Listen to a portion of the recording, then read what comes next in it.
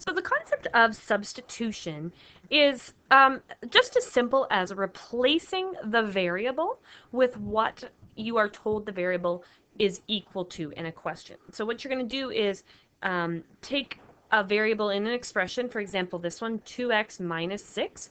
If I told you what x was, if I said x is 5, you're going to replace the x with 5 and figure out what that will equal. Remember, 2x means 2 times x. So when you replace it, you're going to be multiplying. Now, down here in the explanation, it talks about when substituting, you should always use brackets. The reason for that is if we use a multiplication sign, we might get it confused with an x. And so we want to use brackets to represent the multiplication, which is why we did that work in the fall on using, when we did bedmiss, we were trying to get used to using brackets to represent multiplication.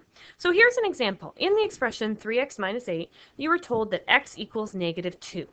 To solve, what you do is you replace the x with negative 2 using a bracket, and then you just follow bedmiss. You multiply, and then you add or subtract, and you get your answer.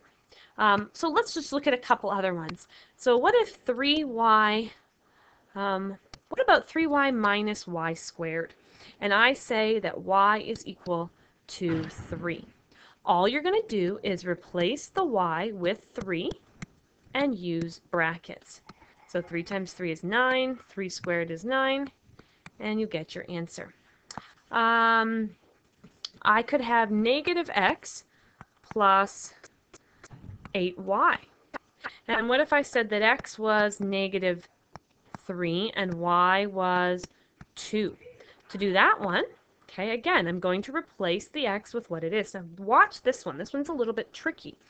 The negative sign in front of the x stays there. Then you use brackets to replace the x with what I told you it is. So that one's a little bit tricky because there's kind of a double negative. This is saying negative x. Well, if x is negative 3, that means negative 3, which actually, negative times a negative is actually positive. So those are just examples of substitution, and you're going to have an opportunity to practice those and get better at them. Ask questions if you're unsure of anything.